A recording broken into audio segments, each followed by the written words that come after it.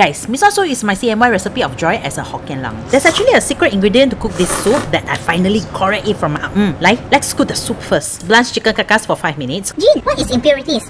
This lah, mostly blood lah. Then clean it and set aside first. The secret ingredient for flavorful soup is this. Squid! Who knew? My family's MEESUA soup is clear but super umami. I knew there was chicken but I couldn't tell what makes it even more flavorful because I never seen traces of dry squid in the soup. You can grill with steamed rack but I use this kapit thingy. Just make sure it's charred evenly and the aroma is released here. I use pressure cooker because ain't nobody got time to jaga the soup on stove for hours, man. We add ginger, dried squid, chicken carcass, raw sugar, store-bought chicken stock because my pot can't add more chicken carcass, cooking wine, our Muslim friend can skip jer, more water, white pepper and salt. Pressure cook for 25 minutes. Scoop some out to cook the MEESUA dish. Love raw mushrooms. Then add MEESUA. MEESUA cook already take out first. Blanch greens for 20 seconds. I use iceberg lettuce. Then done leo. The way we eat this MEESUA is paired with red eggs and chili padi kicap. Simplicity at its best, guys.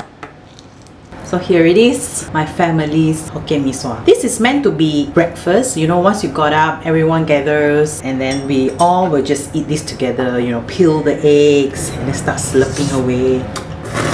It's just MEESUA, but it's actually absorbing the umami flavor of the soup, packed with flavor, you know. Watch Maybank CNY series, and just like my family's MEESUA, they are talking about the mysterious recipe for joy. Make sure you watch it and stand a chance to win Sama Sama local vouchers. Heng on Huat. Okay, bye!